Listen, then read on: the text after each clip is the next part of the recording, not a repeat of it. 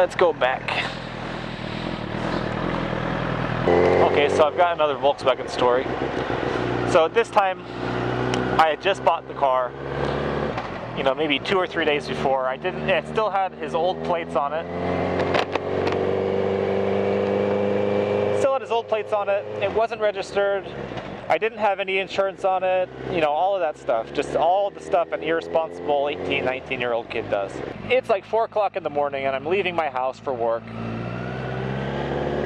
And it's cold. It's so cold. I remember going to work was just like a fucking workout because of all the shivering I had to do. And of course the heater didn't work because it was an old Volkswagen. So I make it like a quarter mile away from my house before I look in my rearview mirror and I see the flashing red and blue, and I'm like, I'm so fucked, because it looks to me like, you know, I have no insurance.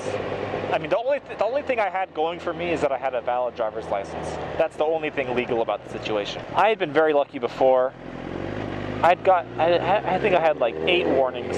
I think in the States I had 2 tickets, but probably about 8 warnings. And because I think the reason why is because I'm polite to nice police officers, I should say. If they're an asshole, I'm going to be an asshole. But okay, so the cop comes up to me and he says, "Do you know why I pulled you over?" And I said, "Sorry, officer, I don't know why you pulled me over. What's the problem, officer?" And he said, "Well, for one, you were speeding." And I said, "Officer, would you mind if I showed you something?" You know, because American police are real nervous about everything that you do, because everybody thinks that you're gonna shoot them the first chance you get. So, you know, asking permission. "Officer, do you mind if I show you something?" He said, "Yeah, go ahead." Make sure the key's on, and they go bang, bang, bang, bang on my dash. And you can see the light on my dashboard coming on and off. So I was just saying, sometimes it's on, sometimes it's off, but I couldn't see my speedometer. "I'm really sorry, officer." And he says, "Okay, I understand. Make sure you get that fixed." And I say, "Oh, you know, yes, sir." Next, what happens? He's like, "But," he said, that's not all."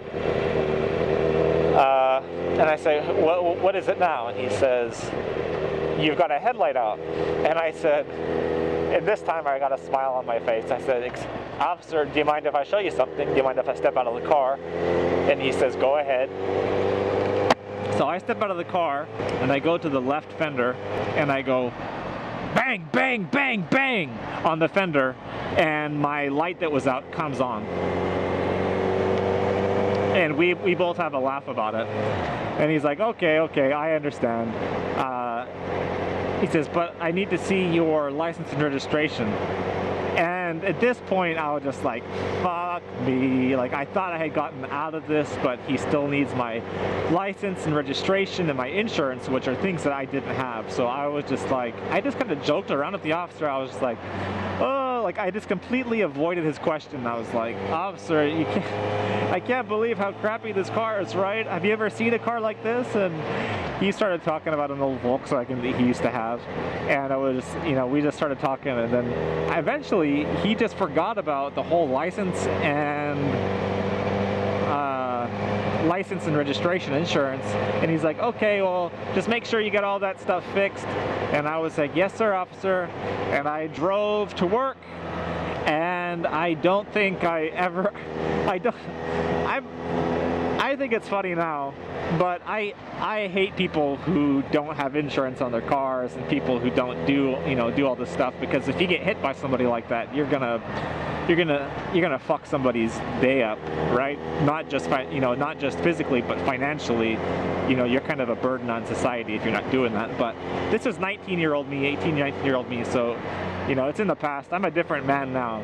But I never took care of any of that stuff. I don't think I ever got the car actually put into my name. I think I did get insurance, but I loved that Volkswagen. So, anyways, Volkswagen, they're going through a lot of shit right now with this whole scandal thing, but you know, like, whatever, it is what it is. I'm excited to get that Golf. You gonna let me pass, buddy? You gonna let me pass, buddy? Is that a no? Because you're driving on the yellow line? You telling me to fuck myself? You telling me to fuck myself? I'll probably do a video about the car when we get the car. It should be in a few, I think in 2 weeks we should get the car.